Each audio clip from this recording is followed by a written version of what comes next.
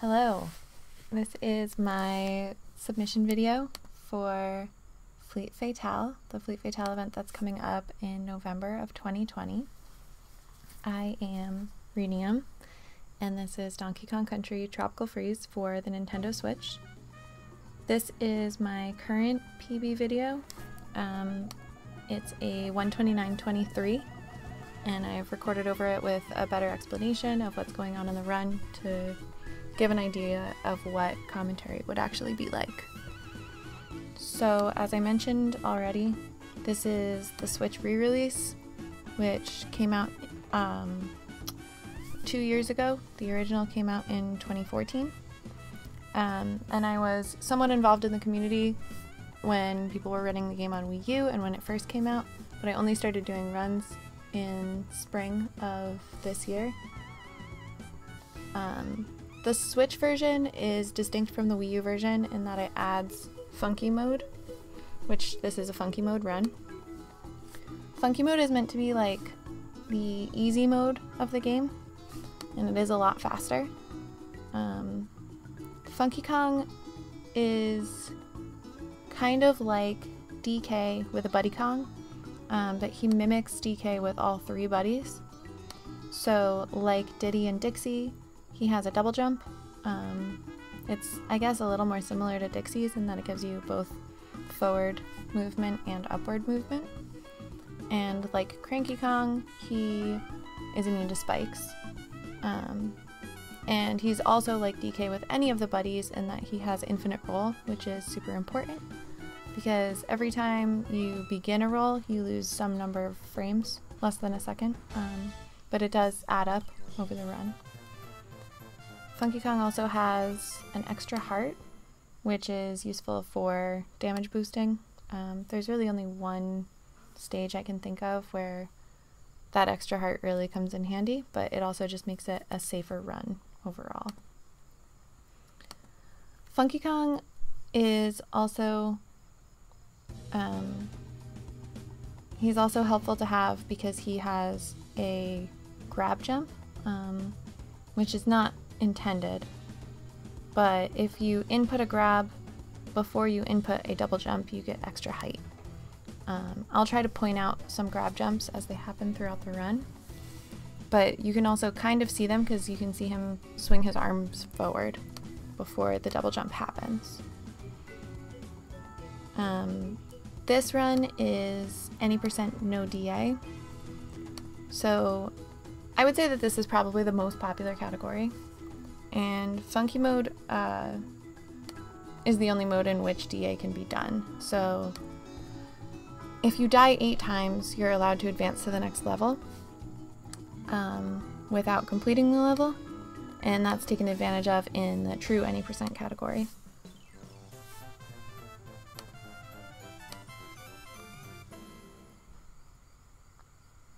At the beginning of 1-3 here, we'll see a grab jump, so the intended strat to get up onto the platform would be just climbing up the vine that's to the left of it right at the beginning, but since that would be slower, I'm going to do a grab jump to get height onto the platform.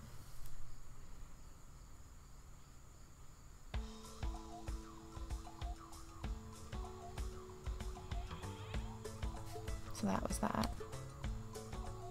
And there is like a vertical climb section here as well. They don't happen a ton in the run, but they can be somewhat difficult to optimize movement-wise.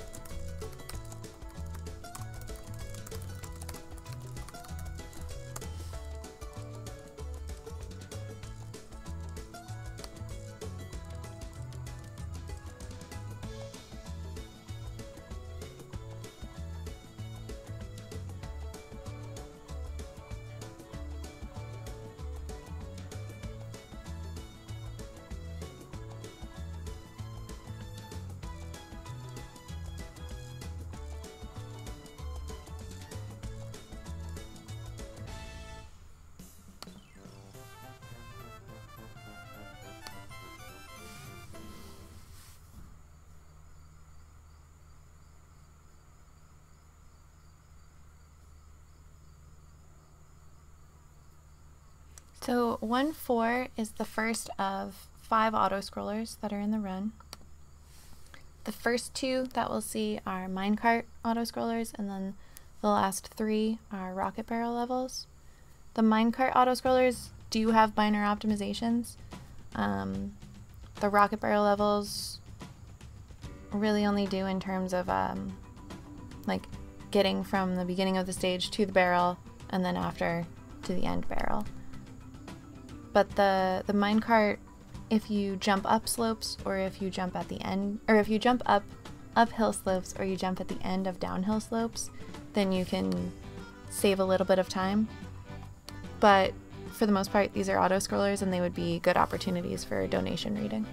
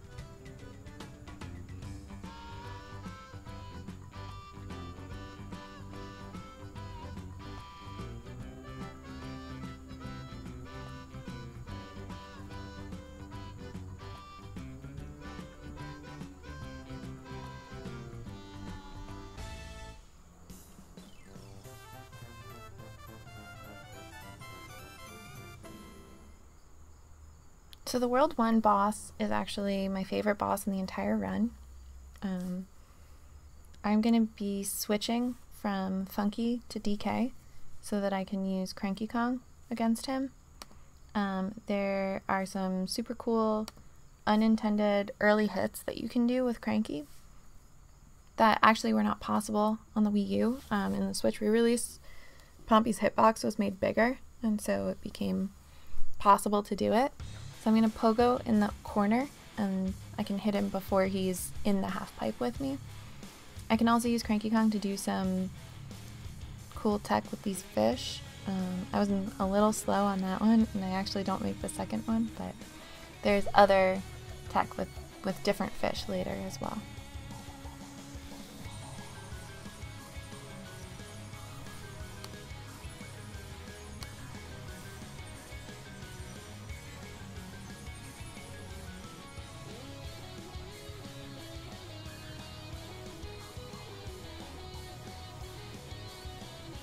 On these 4th and 7th hits, he does the little anger animation, so I have to wait a little bit before I get the early hit on him. Here, I'm going to be damage boosting through the 8th penguin, so that I can head right through Pompey when he comes in, but I don't have to wait for the animation of getting hit.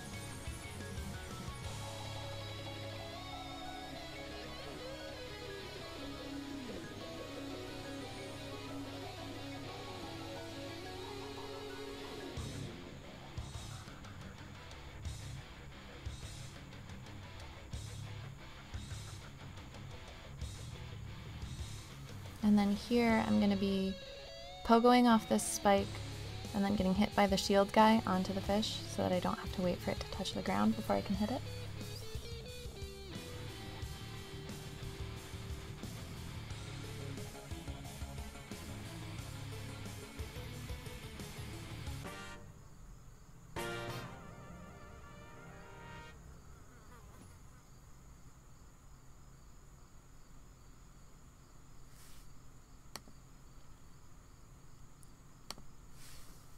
I'm going to switch back to Funky Kong for all of Worlds 2 and 3, but we will see DK and some of the other buddies again in World 4. But Here, when I switch back to funky, my menuing is not as important because the world is already loading in the background. So it doesn't matter quite as much that I'm speedy with menuing.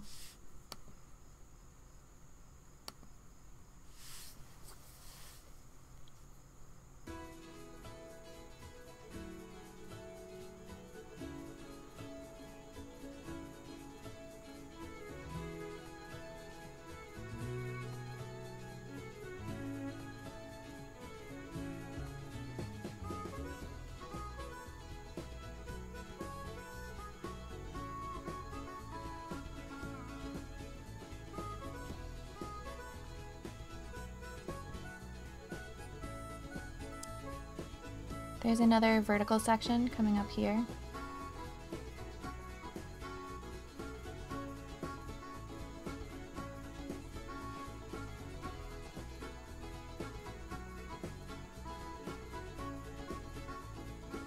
And off of this platform, I'm going to be rolling and then doing a grab jump to make it onto the platform so I don't have to wait for the... I don't know what you would call that. So I don't have to wait for the platform I landed on to slide all the way down the rope.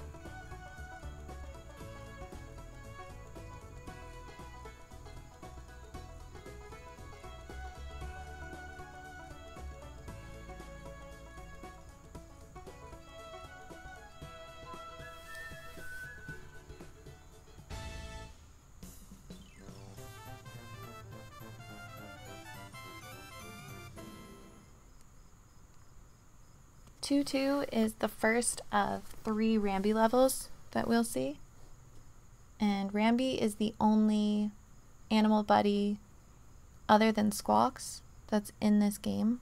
And Squawks helps you find puzzle pieces, so we won't see him at all. Rambi is a little bit slower than Funky Kong or Donkey Kong by himself because his landing animation is a little bit slow. And he's also just kind of finicky to control sometimes, so he's not super well liked.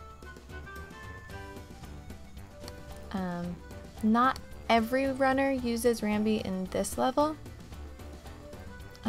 He's necessary in the 3rd level he's in, and I do skip him in the 2nd one.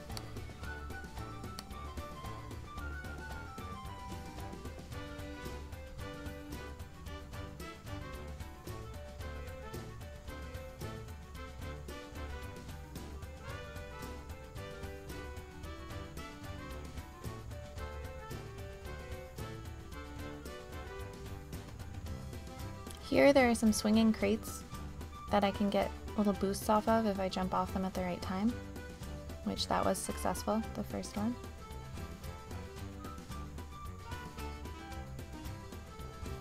And this one was also successful.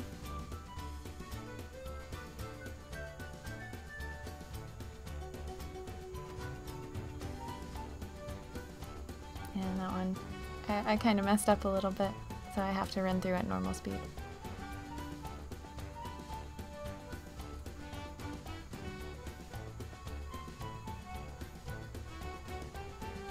On the Wii U, those boosts could be maintained for much longer because this was a Donkey Kong and Cranky Kong level, and in original mode they can be maintained for much longer for that reason as well. Cranky's pogo functions similarly to the double jump, but it can be done as many times as you pogo, and the speed is maintained throughout. 2-3 is the first level where global cycles become super important. There are leaves that are falling from the sky, and then there are some horns that are blowing air. The leaves that are falling are not on global cycles, but the horns are.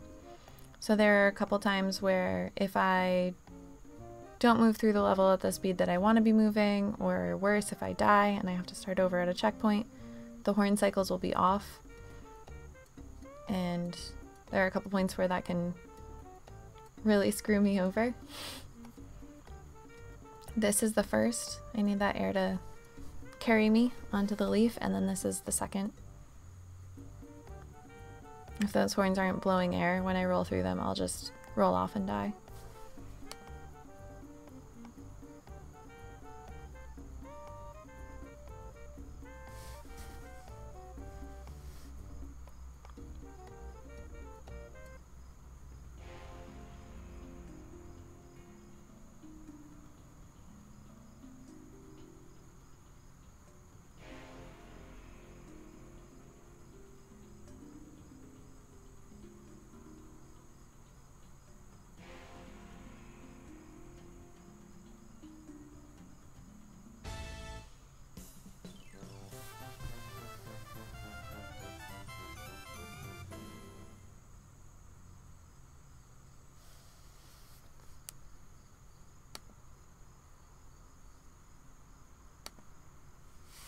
2-4 is the second auto scroller, so it would be another level that True Any Percent would skip. And it is another good time for donation reading.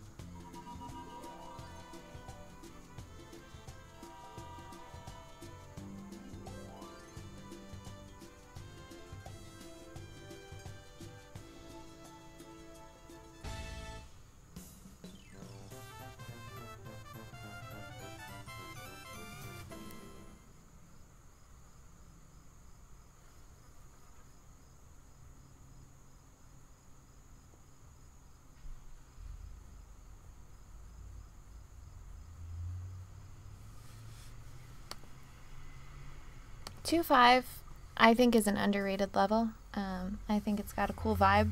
I like the balloons. And after this first section here, there's a section where you go left, and that's actually the only time in the run where you'll see me go left.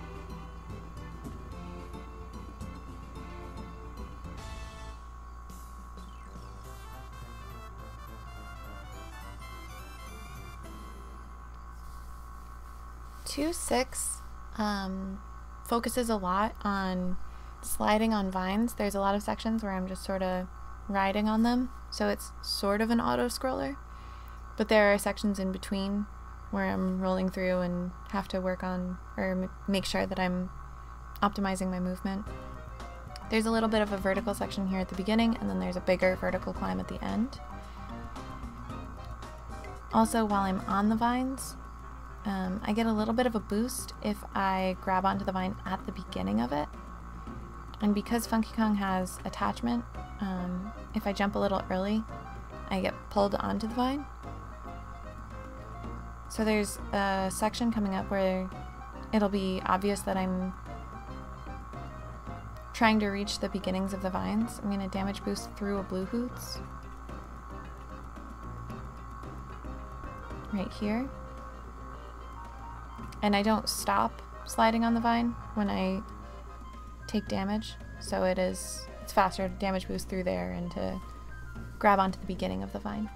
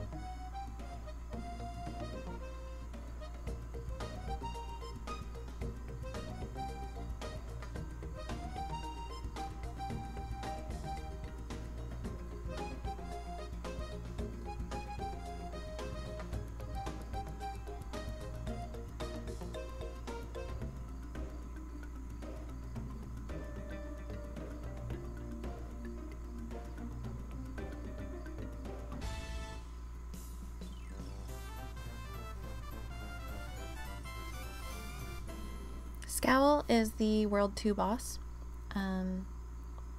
Every boss in this game takes 9 hits, 3 phases of 3 hits each. And in Scowl, I think that's probably most obvious because those 3 phases take place on different levels of his nest or tower or whatever we're in. For each phase, I'm going to work on, well, for the first 2 at least, I'm going to work on keeping 3 eggs on the screen at all times so that I can 1 cycle each phase. So in the first phase here, those are the 3 eggs that I'm going to use to get 3 hits on him. If I were to miss one, or accidentally roll through one of those owls, or something were to happen if 2 of them bounce into each other, then I would have to wait for the next cycle of that phase to come through. In phase 2, that's more challenging to do. So I'm going to bounce off the first egg and then hold on to it while I bounce off of these owls. Bounce off the second egg and then make sure that I'm killing these owls in front of it so that they don't run into him. I also have to make sure that I only land a hit on him after the 3rd egg spawns.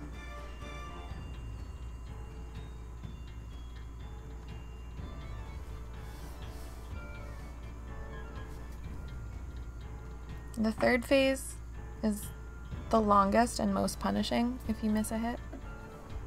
Although the 2nd isn't great either.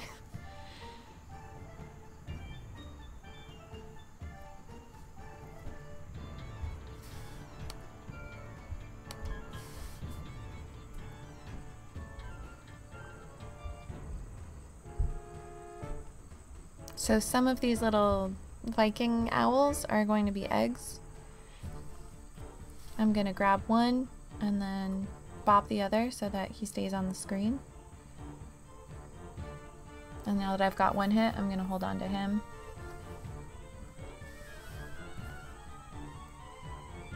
One of these eggs that falls down from the sky is going to have Scowl in it. But I'm going to hold on to my egg and I'm going to jump on him. And then the next time he comes on the screen, I'm going to throw the egg at him.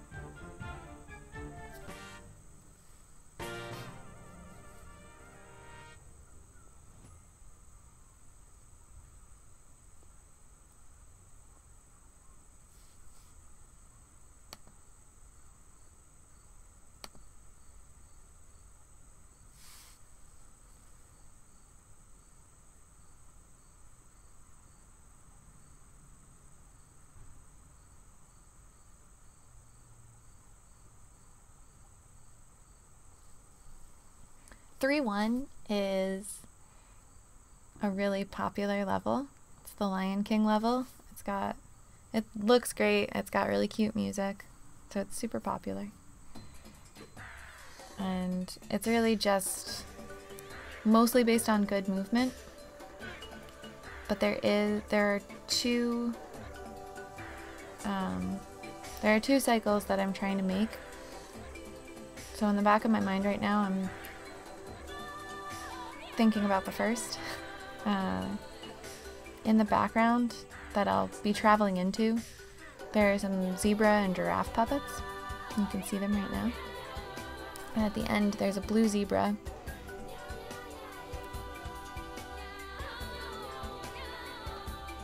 So I'm moving with the intention of trying to catch the correct zebra cycle.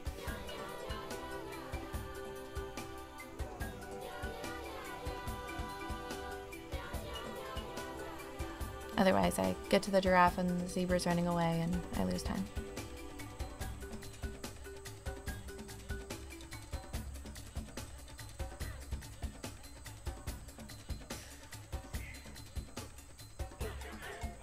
These snakes are also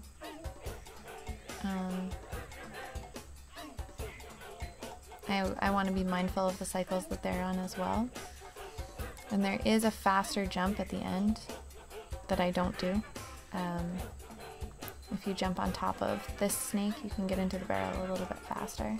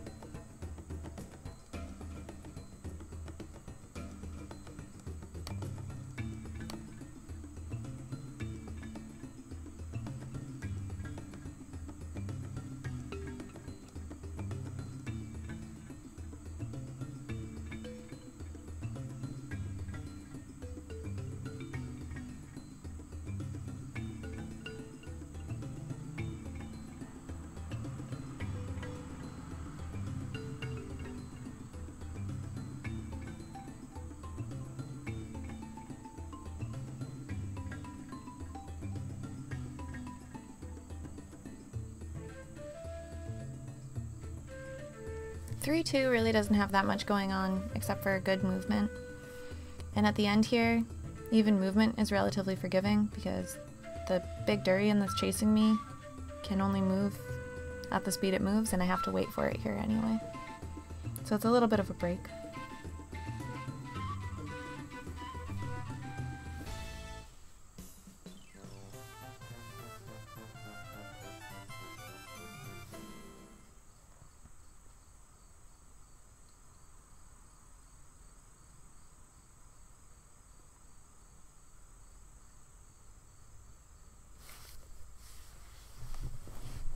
Three-three is the second of the three Ramby levels, but I find that it is faster and easier for me to not use him. There are tornadoes here that will push you forwards or backwards. They're on global cycles, so I'm playing keeping that in mind. And there's a really cool IL strat that can be done called Tornado Cedo, where you get insane speed off of them. And then you can use Cranky Kong's Pogo to maintain that speed.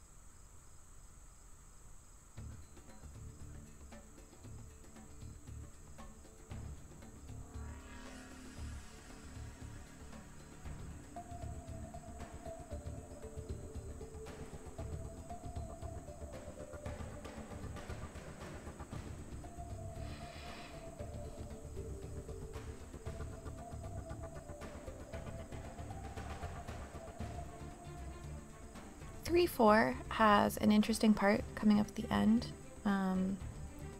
There are some fire droplets that fall from the ceiling that I may or may not take damage on.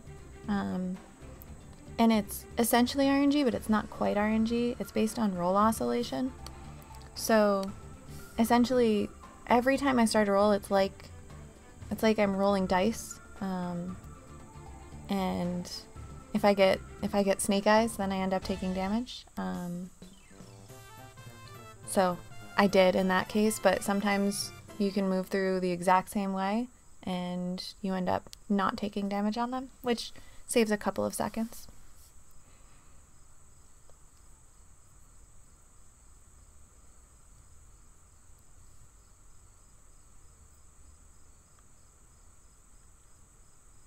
(3-5) is going to be the first rocket barrel level that we see, and it is the simplest.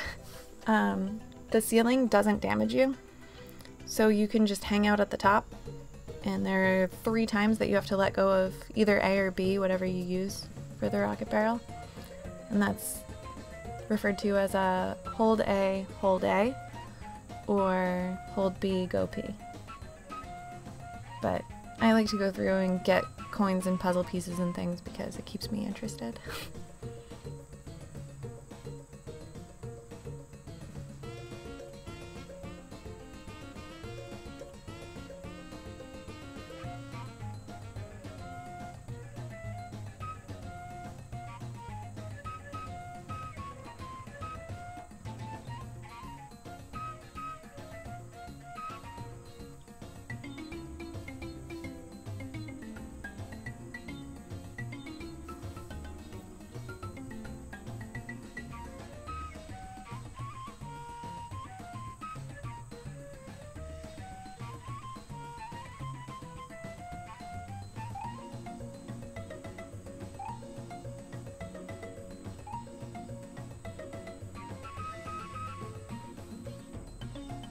I'm going to be taking the secret exit here so that I skip the second half of the level, essentially, and also so that I go into Bramble Scramble, which is relatively quick.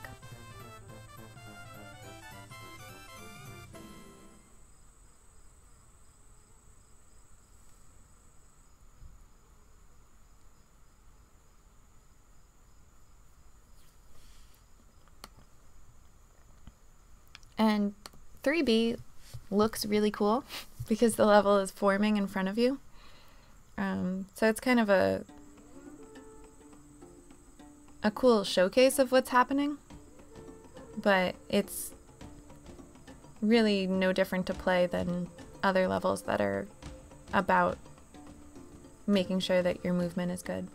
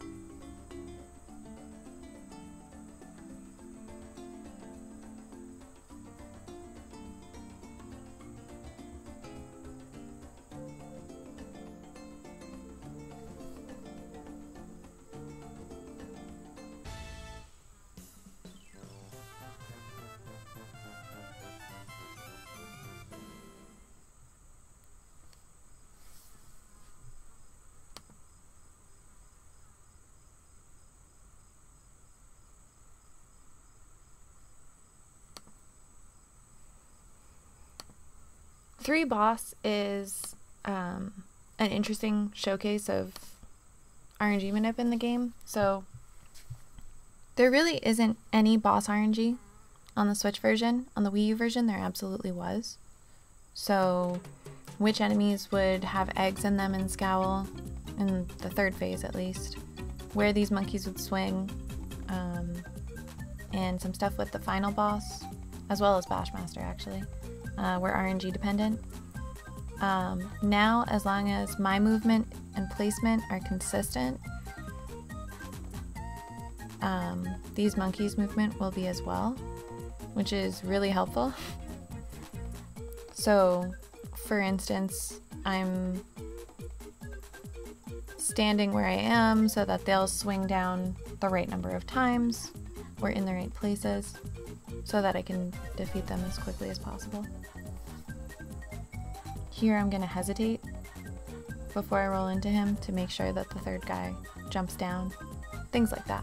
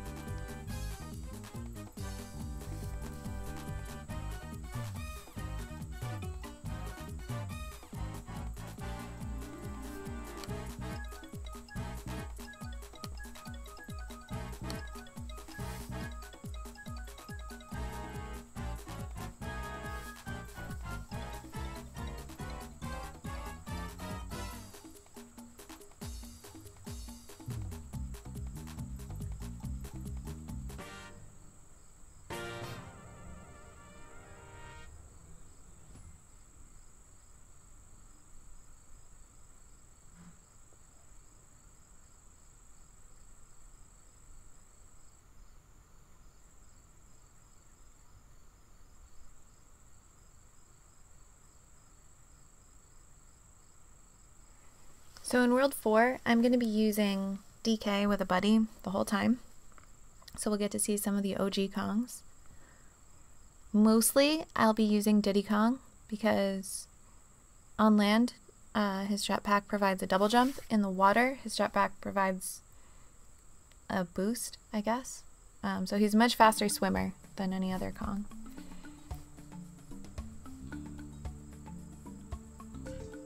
When DK is alone in the water, this is the fastest way to swim, which is swim canceling. But I'm going to be getting Diddy right here at the beginning. You can see how quick his jetpack makes him.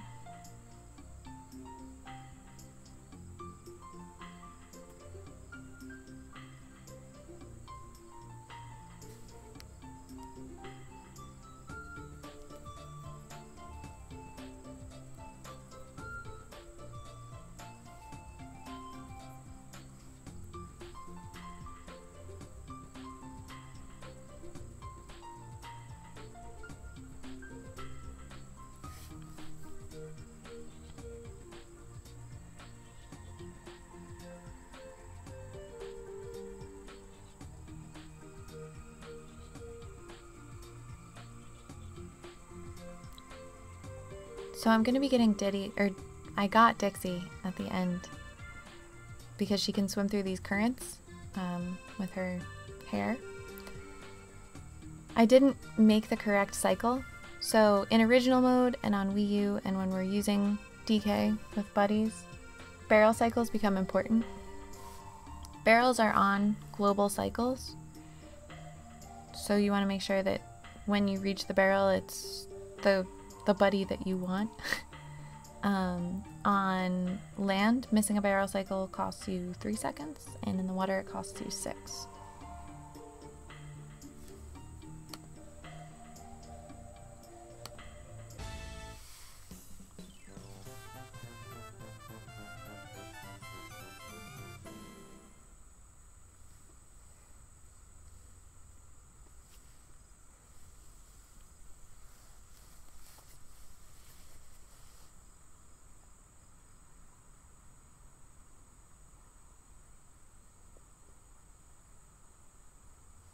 Four A is a really cool level because you use all 3 Kongs in one level. It's the only time in the run when you do. It's also important for barrel cycles, but unfortunately I get mixed up a little bit at the beginning here, and I don't make either of the barrel cycles that I want to. But I'm going to be starting with Dixie because we ended with Dixie in the previous stage. I'm going to get Diddy here so that I can travel through the underwater section quickly. And then I'm going to switch to Cranky at the end so that I can pogo onto some spike balls and get into the secret exit. I should have mentioned also that I take a secret exit in 4-1 to get here. Because when you take the 2 secret exits, there's 1 less stage that you have to do.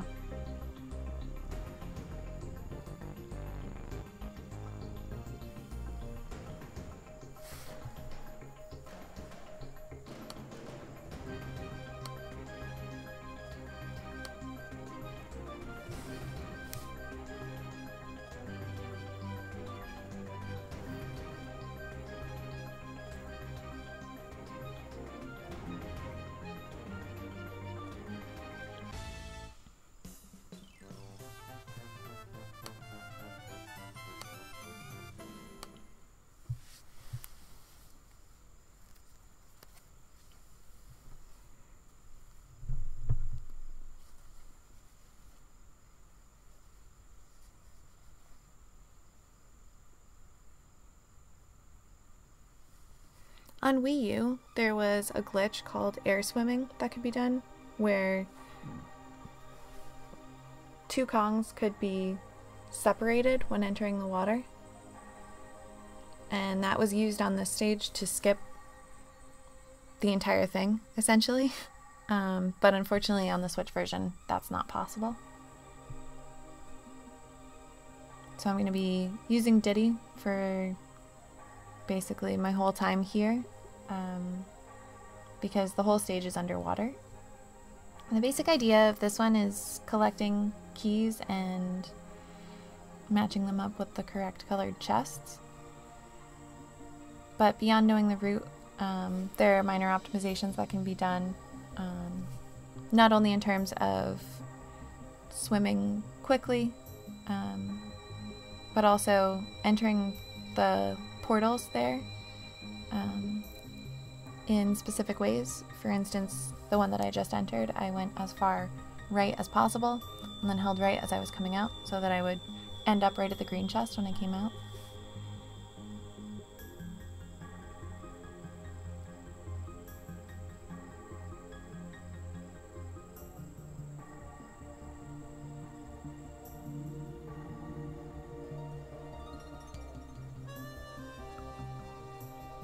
Also, more so casually, being mindful of air is important in a stage that's completely underwater, but there are air bubbles in each of the chests as well, so as long as I'm moving as I should be, I should be fine, and I should refill my air whenever I get a new key. And likely won't run out in between.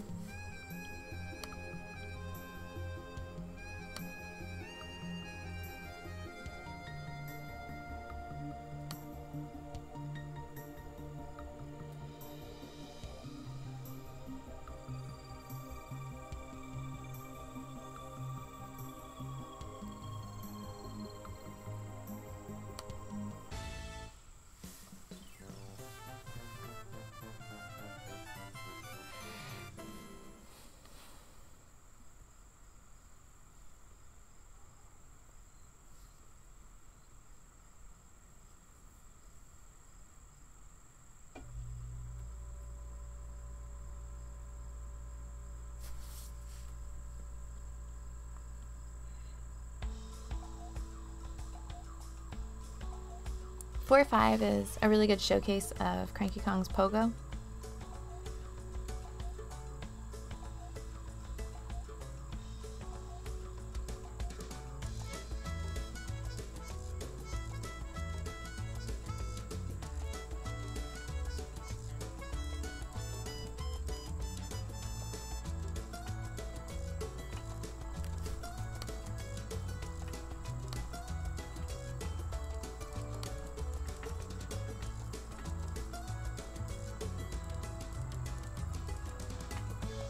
So I'm going to be pogoing on these platforms. Although I'm kind of taking my time here because I was getting a little bit nervous. This can be a really tricky stage if you're going all out.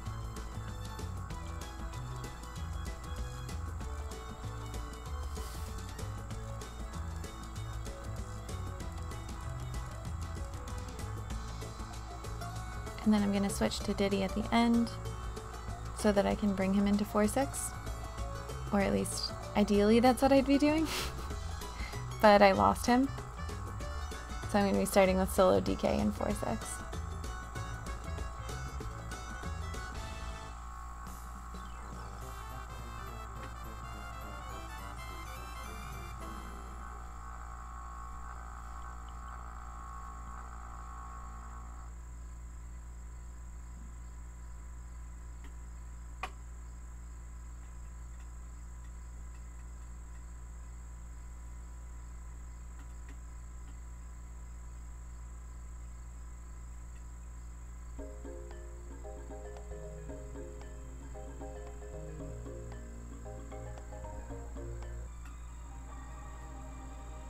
Four six is another stage that's basically entirely underwater. So it's another good time for Diddy to shine, and I'll be getting him at the first opportunity that I have. But it's also a big stage for damage boosting because there's a lot of spiky balls around and swinging vine anemone tentacle things that are too slow to try to maneuver around.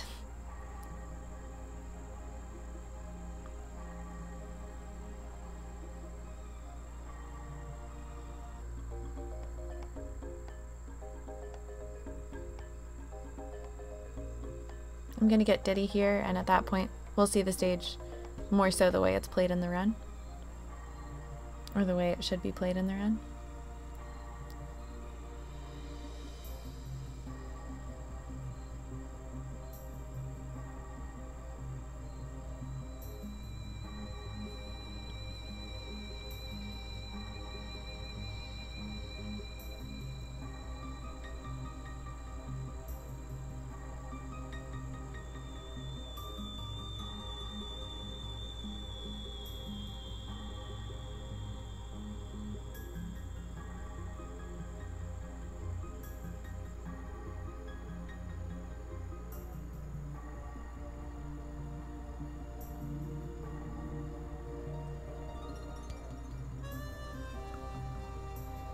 And unfortunately I have to wait for this barrel, so that's going to cost me about 6 seconds.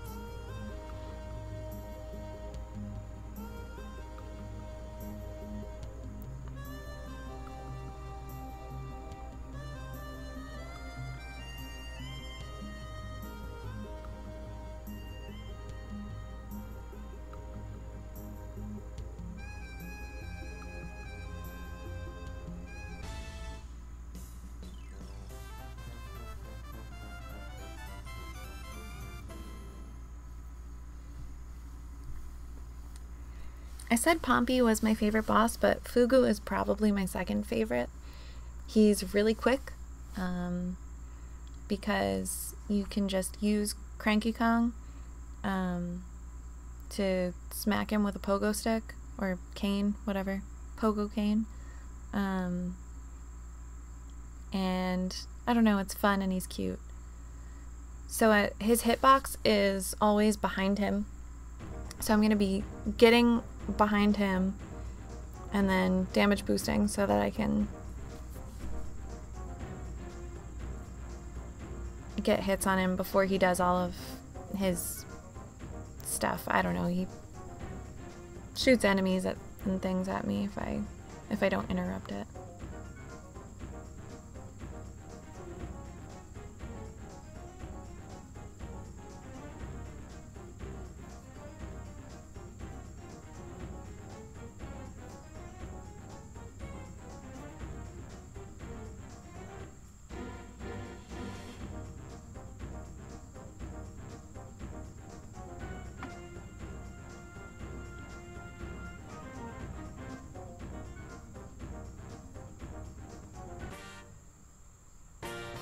So he's a quick boss, which is fun. Now we're going to be heading into World 5, and World 5 is cool because it tells a story as you go through it. So you start in Harvest Hazards, where fruit is being harvested, the fruit gets chopped up, it gets turned into juice, and then that juice gets turned into popsicles. And you watch that happen in each of the stages as you go through.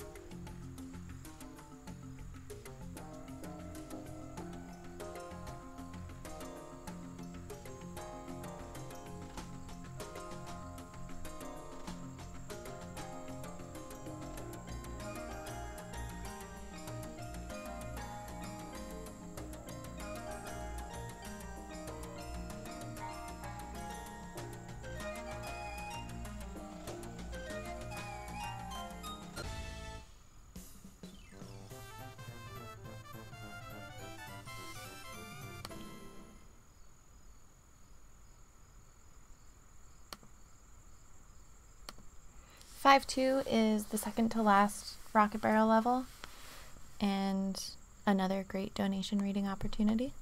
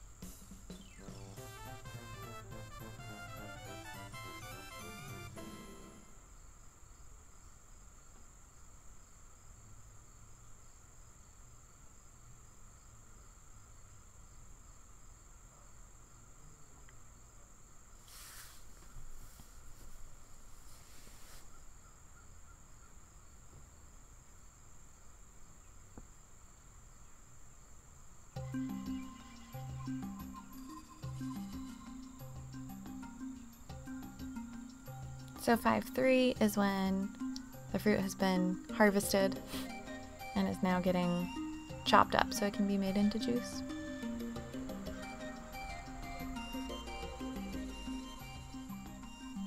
And other than a couple of jumps that skip platforms like these, the only other thing to be aware of is the conveyor belt thingies. Some of them push you forwards, some of them push you backwards, so it's important to try to land on the ones that push you forwards.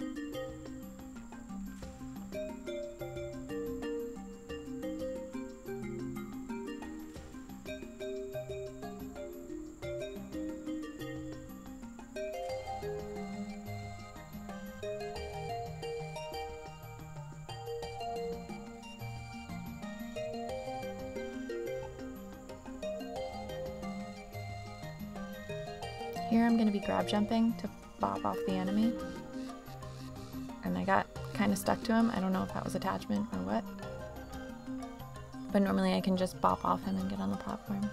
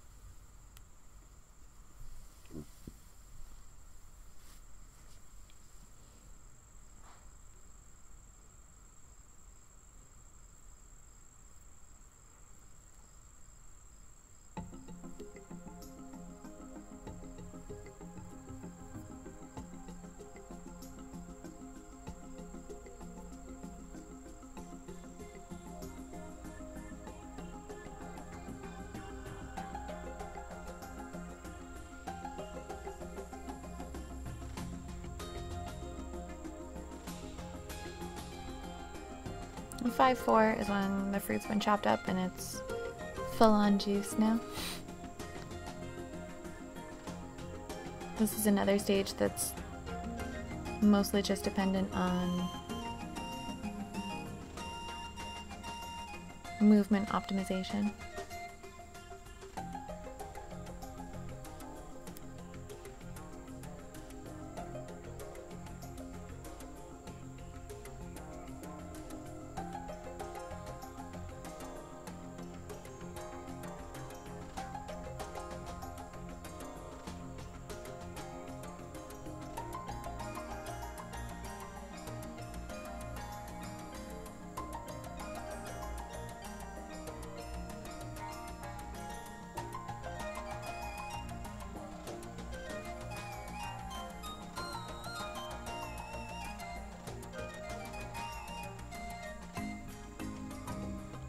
And I was a little slow getting into the water there, which is why I ended up taking damage on those. Normally, you should be able to move through that without running into the spike balls. I'm going to be taking a secret exit here so that I can get into 5B.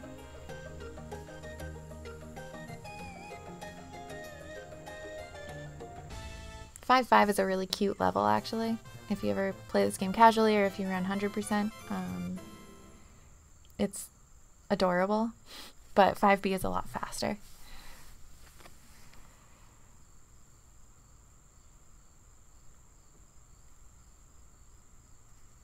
And 5B is like the level for global cycles. So there's a bunch of platforms moving around. They're moving in and out from the background. And unfortunately, I take a death right at the beginning here, and all the cycles are off at the beginning for me.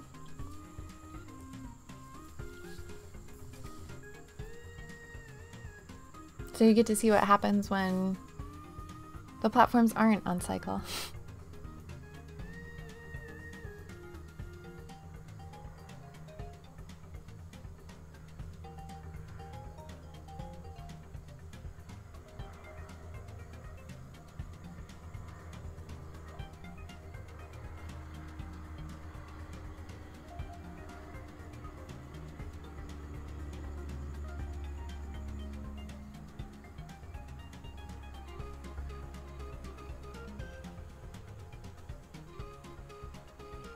This is an attempt for me to get things back on cycle.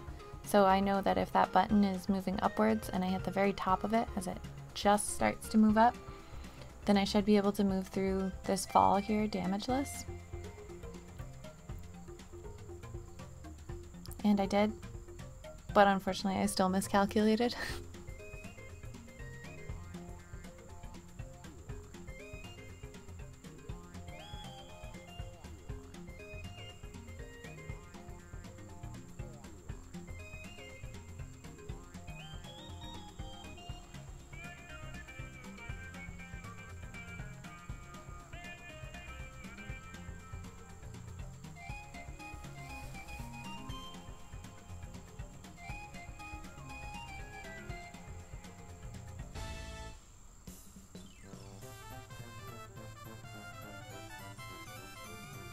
Five, 6 is when we get to the actual frozen part of tropical freeze.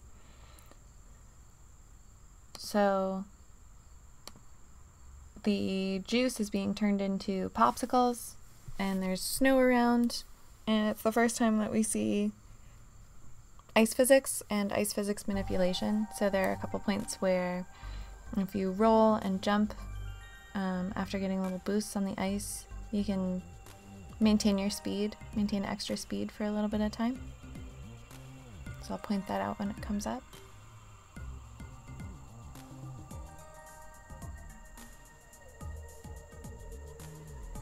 And that's going to be right here.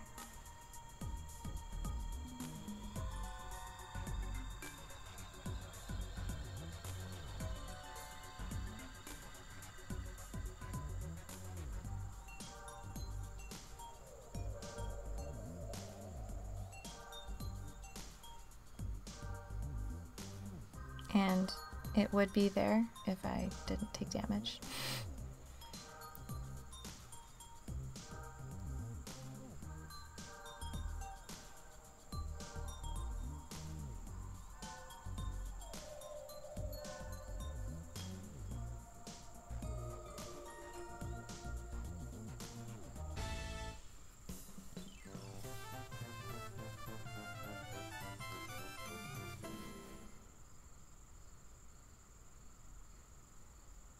The boss of World 5 is Bashmaster, the bear. He looks like the Coca-Cola bear. And a cool thing with him is, like, as he takes each of his 9 hits, he gets knocked into the water and he turns more purple. And another fun thing to notice is if you look at the background of this stage, you can tell that the stage is actually rotating as you're playing.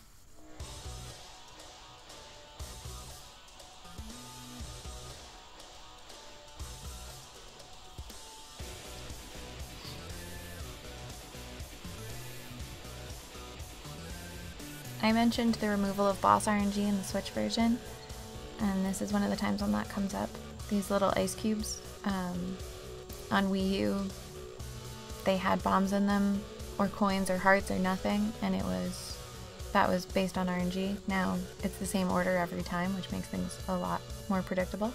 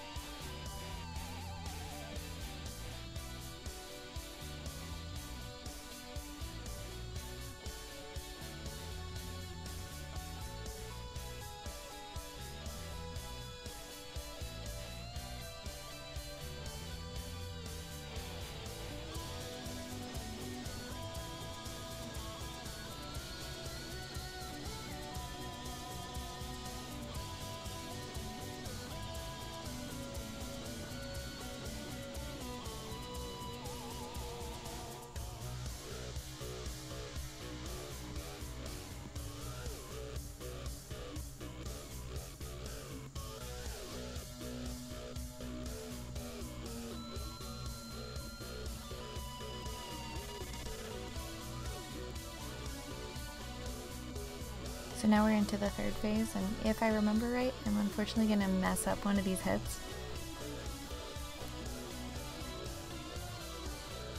Yep. So I will have to wait for one extra cycle. He's not quite as punishing as some of the other bosses, though.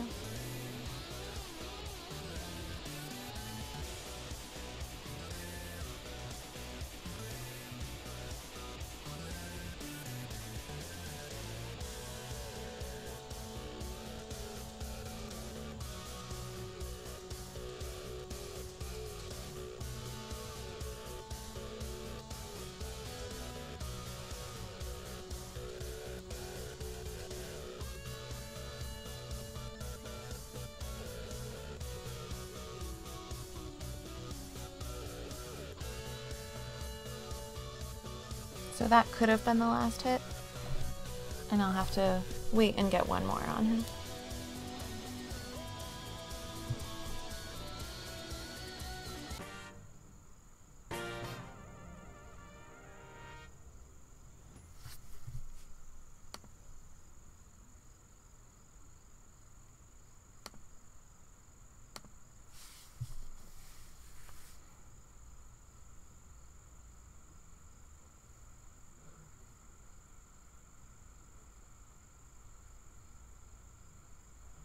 So now we are back on, we don't get to see the opening cutscene of this game, we skip that, but we are back where we began on Donkey Kong Island, but it's frozen over. And I've never played Returns, but I have heard that each stage represents a different world from Returns as you play through. So if you have, maybe you'll notice some nods to different worlds in Returns.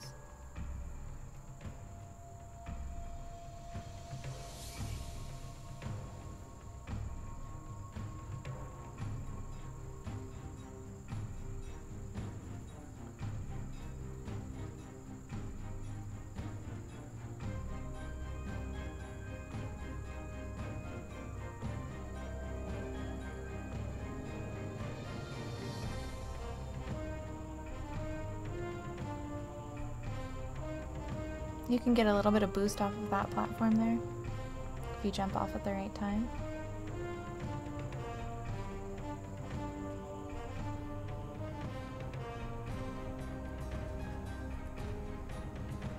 At the end here, the intended way to get through is to grab onto the like frozen grass platforms and work your way down, but you can just roll off, get to the barrel much faster.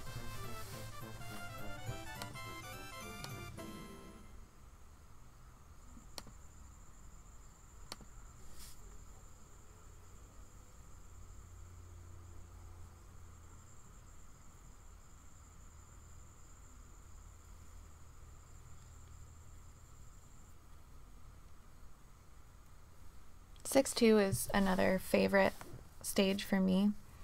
I don't really know why. I just like the movement through it. It does have some kind of cool damage boosting as well.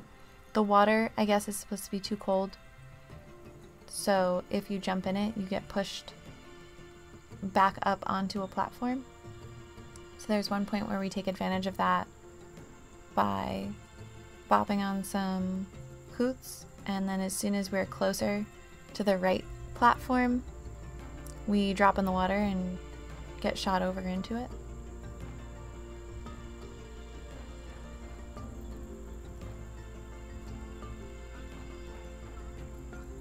And that's right here.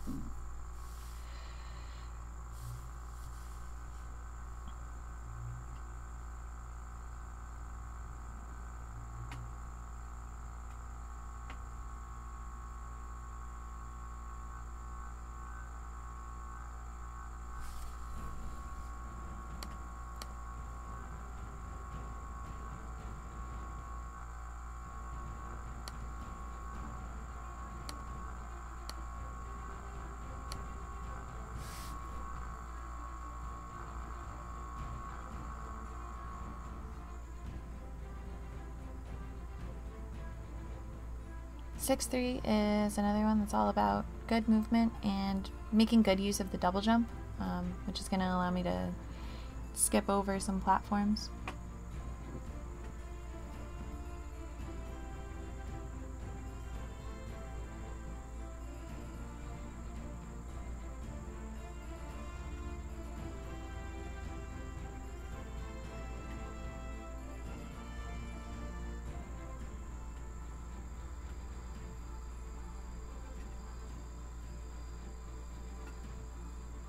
And then here I'm going to grab jump instead of landing in that barrel and go straight to the barrel that takes me to the end.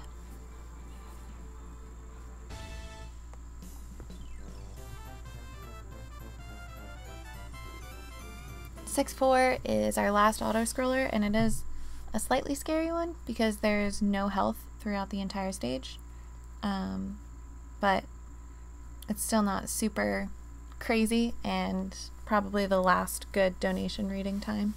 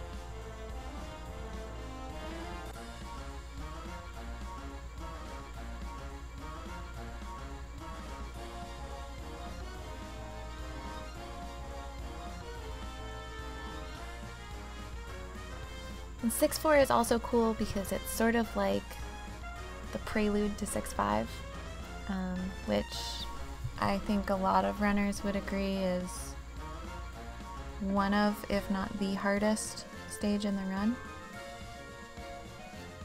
6-5 has these platforms that swing back and forth that have the icy grass on it, but if you pound on them, you get shot forwards, or whatever direction they're facing.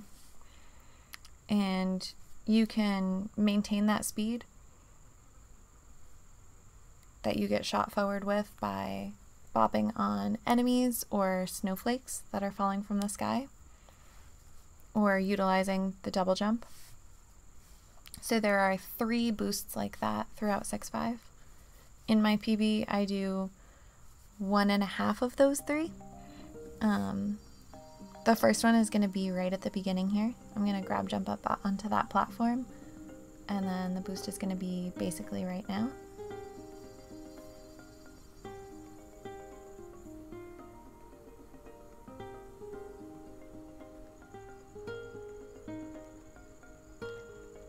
That end part was a little bit scary because my roll did get eaten off of that platform. That happens sometimes, and sometimes that results in a death, but in this case it did not. If I were doing the full second boost, I would have started already. But I'm going to do the mini version, which happens right here.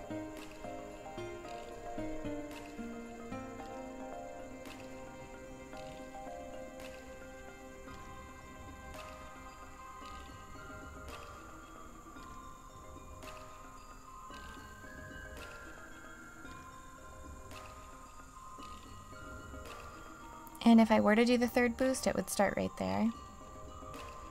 But instead, I'm just going to be trying to move quickly, bounce on enemies and snowflakes to make my way through to the end.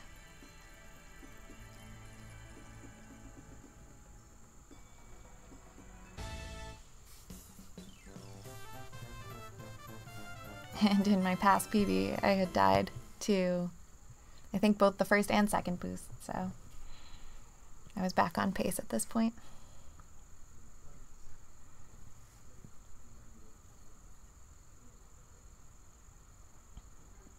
Although there are 3, I believe, silhouette levels in Tropical Freeze, we only see 1 in the any % run, and this is it.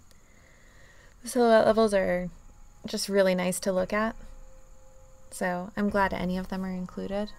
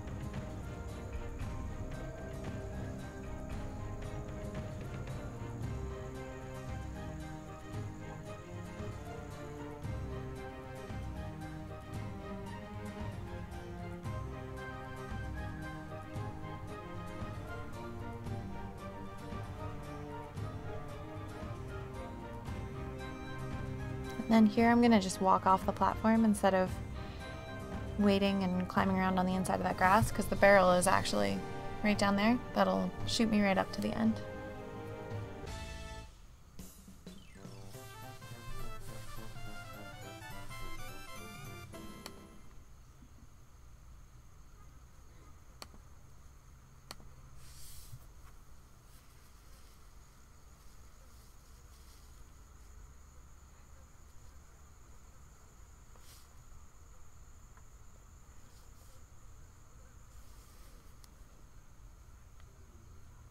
Six, 7 is probably, other than 6-2, my other favorite level.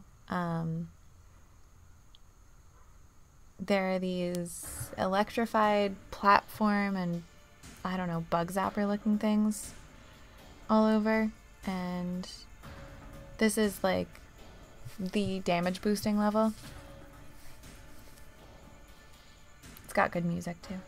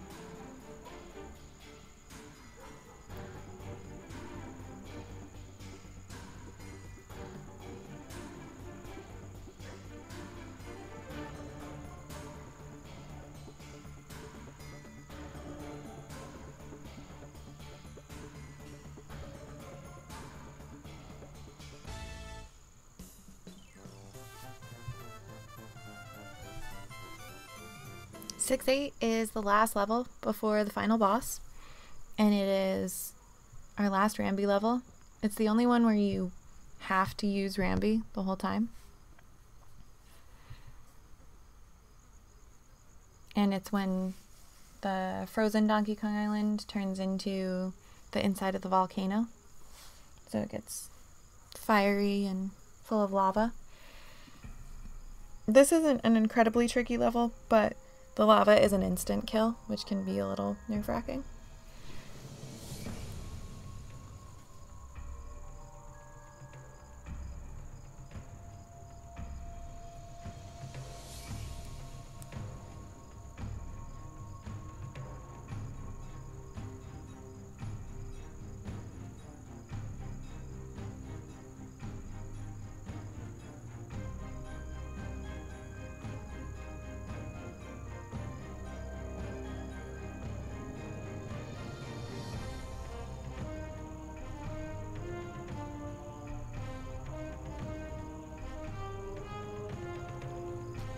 Because there won't be a lot of time in the final boss for me to say this, I'll say now.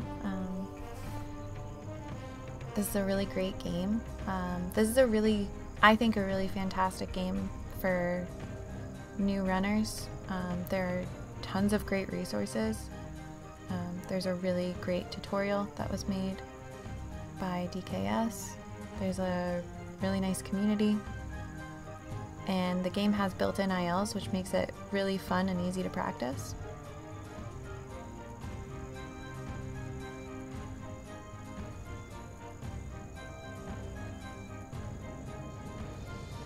Also, thank you for watching my video.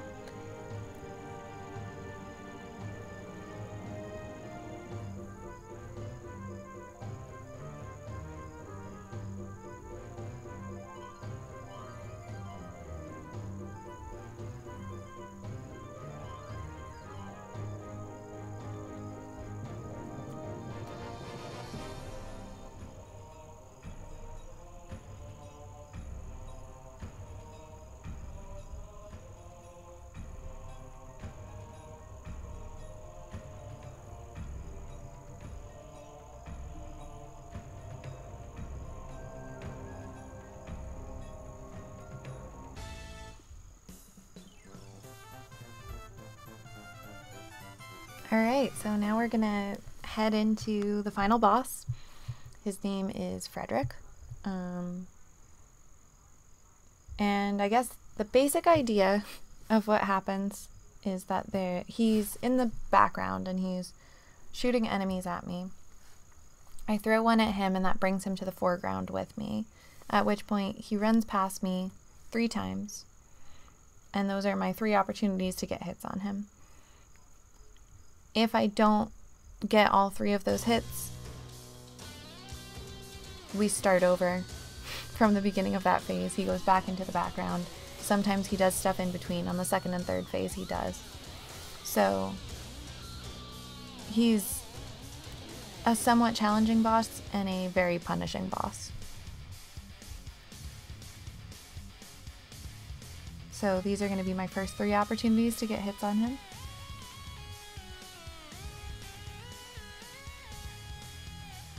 And he's going to move in the first phase at a slow speed all 3 times. And I did get all 3.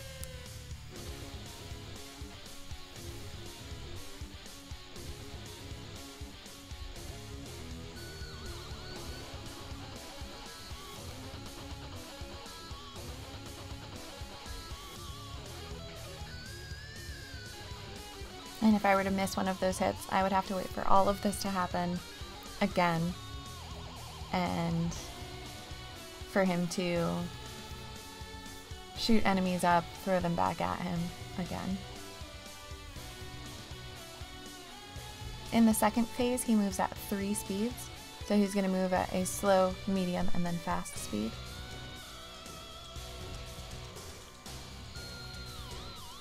And this, I think, is the biggest time loss if you miss a hit.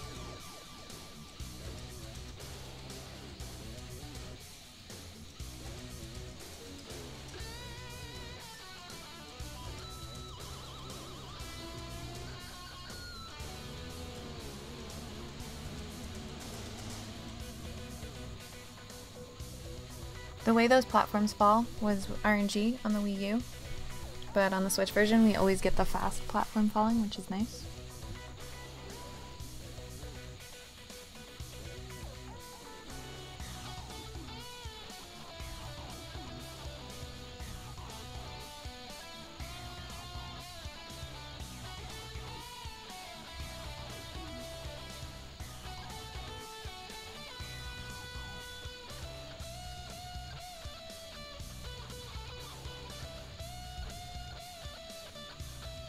And so now I'm going to do this again.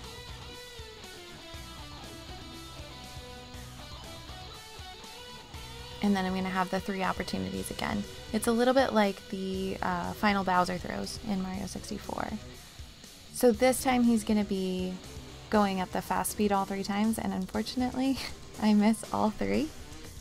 But the third phase is slightly less punishing, actually, because these platforms are going to fall, and then he's gonna shoot some ice dragons at me, and then he's gonna run by 3 times again. So I get 3 more opportunities to hit him.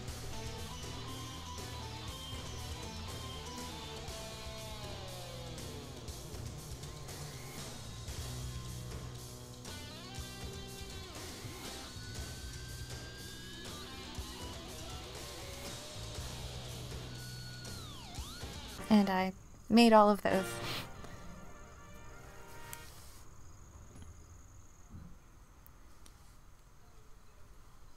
So thank you again for watching my submission video. This game's a blast to run, and I would love to be able to do it in a marathon setting. And hopefully